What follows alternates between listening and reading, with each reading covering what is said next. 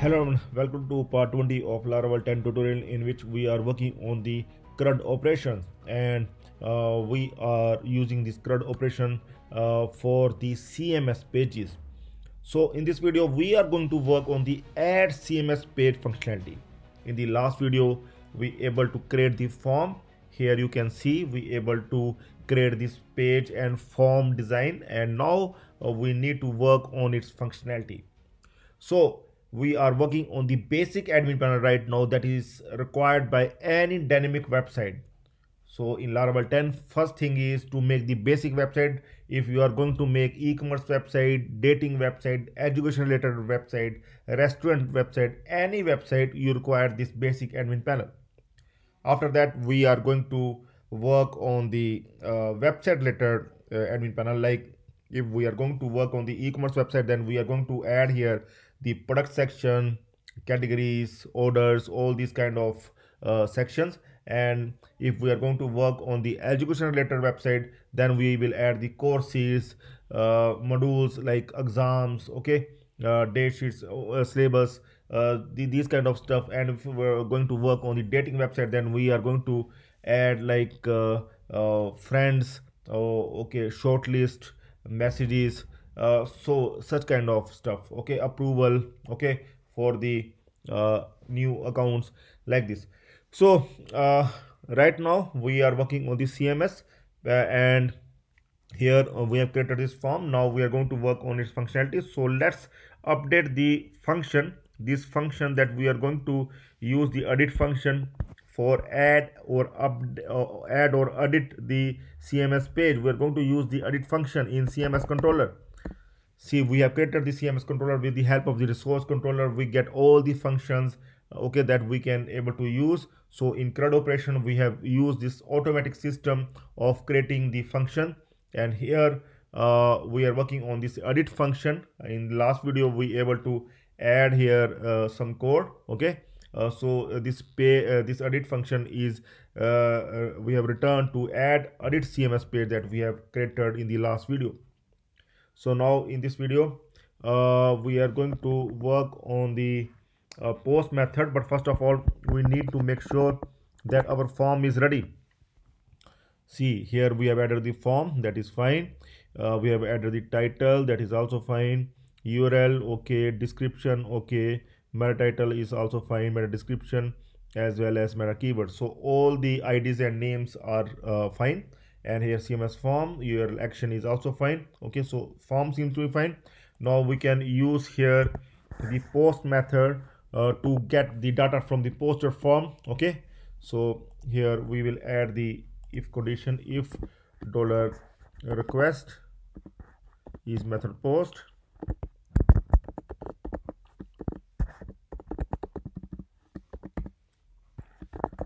$data equal to $request all.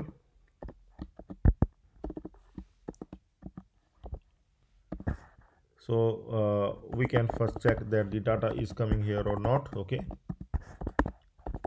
we can simply print the data here. So debugging is always help us that we are doing the correct code or not. So here I'm going to add here like once again like FAQ page that we have not added so far. Here FAQ URL, testing. Here simply we can add the testing for all other fields. Let's see, submit. See, all the informations are coming fine. Okay, so we are going to disable this one, and here first thing is we are going to add the Laravel validations as well. Okay, so that is required because otherwise the user will not able to fill the correct data maybe. Okay, so we are going to add the validation for CMS pages validation. Okay, Laravel validation we are going to add here, like we are going to add rules. So some of the data we will keep mandatory while adding the CMS page, like the title. So we will not allow the user to add without any title, so that is required. So of that URL, URL is also required, and description of the page is also required. See, meta tags are not required. That is, if the admin want to add, then he can add, otherwise it is not required. So see, we can also add the custom messages array for the custom message as well. Okay, see, this one we have done earlier as well for our admin details. So here we will add like title dot required. For this we will add title is required. These are the custom messages. Even if you will not add this, it will by default show the message, show the error message. URL dot required. Here URL is required. This one, the description dot required. Though we can also add the HTML5 validation, but it is the good practice to add the Laravel validation, because we require at many places. Also, it is the server side validation that is always secure. Okay, so we can also do it like the page title is required. We can also add the page here so that it will be more clear. Page URL is required, page description is required. Okay, so we are going to validate this $this validate $request whatever coming from post method, then $rules that we have used here, rules array, then custom messages array. Okay, like this. So we are going to print this. It will redirect back, and we are going to print here. So in the same way, like we are printing the error message in login.blade.php file. Okay, I think we are printing here as well here. Okay, so this one we have used the Laravel validation as well, so we are going to print in the same way before the form. Okay, so this one for printing the Laravel validation error messages, okay, that we have copied from the Laravel website earlier on in the series. So now we can try. I will go back and see, I will not fill this time anything, and I'm going to try to submit it, and see here it will show here the error message, page title is required, page URL is required, page description is required. So this one is working fine. These are the Laravel validation. Okay, so we require to fill all the fields that are marked with this. Okay, so one more thing, we are also going to add this one here after description. Okay, so these three fields are mandatory to add: title, URL, and as well as description. Otherwise it will show the error message. See, here it is not required here though. Meta title, meta description we can remove from here. Okay, so now we are going to submit. If the admin is going to add these three things, we are going to save that page. Okay, so we are going to save that page. So now we are going to work on its query. Okay, so here we are going to make it like $CMS page title $data title. So what we are going to do, we are going to add all, like also we are going to add here, like in case of add CMS page, like we used to do, we will add here like CMS page equal to new CMS page. Okay, in case of add, and also here message, we are going to give the success message if the CMS page added successfully, like CMS page added successfully in case of add. Okay, so this one will work here, and after this we are going to add all these fields. We're going to save, we're going to do it like this, and we are going to save all like title after title, URL after URL, description. Okay, after description, meta title, after meta title there is meta keywords, meta description as well. After meta description it's meta keywords. Okay, so here status is 1. Okay, so here come like save. Okay, so after that we are going to return redirect the user back to the admin CMS pages. Okay, uh, CMS pages with the success message, with success message, and the message we have already uh, done, like this one. Here it is, CMS page added successfully. Okay, so now we can try, but here in CMS page is also we are required to add here the success message code.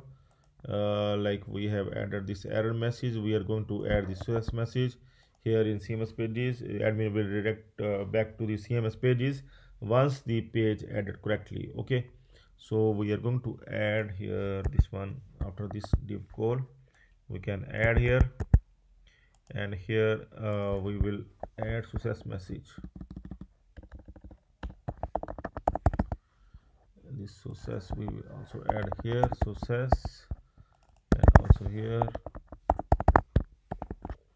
Okay, so it's fine, everything seems to be fine. So now we can try submitting. Let's submit first blank. Okay, it will show error, that's fine. So we are going to add this time FAQ. URL is FAQ in small, and this one we can put in testing. Other field we are not going to fill right now. Okay, so it is showing that meta title cannot be null, so we need to add all as null, or we need to update all fields of CMS pages as null that are actually not mandatory. Okay, so one more thing we are going to do here, one more step in database.php file, in config, in database.php, where it is, database.php, here under config folder, database.php. Here you can make this strict as false. Actually, if we make strict as false, then it will help us to prevent such errors. Okay, so it means that it is if even if you will not fill any fields, okay, then it will not show such kind of error. Okay, but even then if it will show then we need to add the columns as null. Okay, so I'm going to add the columns as null here.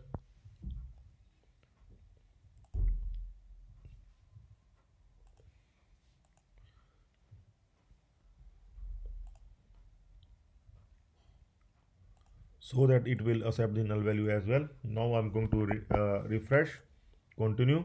See, this time it is working fine. Okay, you can see we able to add the entry, this time FAQ entry, this one. Also the creator on date has come, and we able to see the entry has come. I am going to check in our table as well. Here you can see that we have added the null in case of meta title, meta description, and meta keywords, and title description URL has been filled up. Okay, so date has been also filled up, but it is not showing correctly. We need to change the date format. Okay, update date format in PHP. We can update the date format here. We can open Stack Overflow link, and there is the way to update the date format like this one. So we are going to use this one. Okay, so I'm going to copy this one like this. So let us try in CMS pages. Here is the date format. I am going to do it like this, and here I'm going to use this $page creator add here. So let's see, the it will show the date in a proper way, proper format. Let's see. Yes, now it is coming fine. Okay, date is now coming correctly, and you can even update the format again to show YMD for format or some other format that you like to have. There are many format in which you can update the date. Okay, CYMD is the another choice, or we can even search PHP date. So we can open this one, and here YMD, like this one, YMD. Okay, so there are other format as well. I'm going to see their format, it will show year, month and date in a proper format.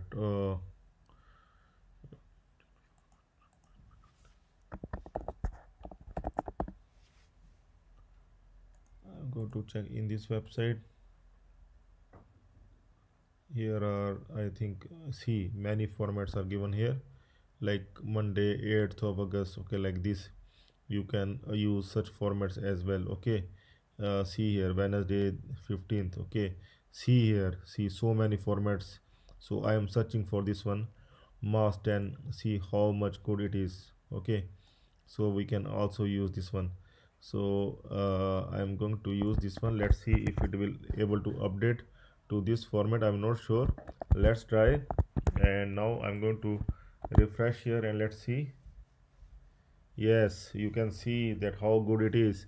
See, first three, it is not showing any kind of dates. It is the wrong date because we have added from this header, but the correct date is coming here. Okay, so we can remove all the CMS pages, and we are going to fill these CMS pages. Now we can able to fill from the admin panel. Okay, so once again I'm going to add the CMS page, new CMS page, like the terms and condition. Okay, so first page I'm going to add it, terms and condition. Here terms and condition, like we have added earlier. So here simple testing, we can add testing, testing, testing, testing. Okay, click on submit, and here you can see it is showing the today date with the title as well as the URL. Okay, more we can add here, like if we are going to add here privacy policy, privacy policy, like this, and here privacy policy. Okay, so testing, here once again testing, testing, testing, testing. Okay, so now we are going to see here two pages we have added. This one is also coming, CMS page added successfully. I'm going to close it from here. Okay, so in the next video we are going to work on the edit CMS page functionality, so please stay tuned for that. That's all for now. Have a nice time. Goodbye.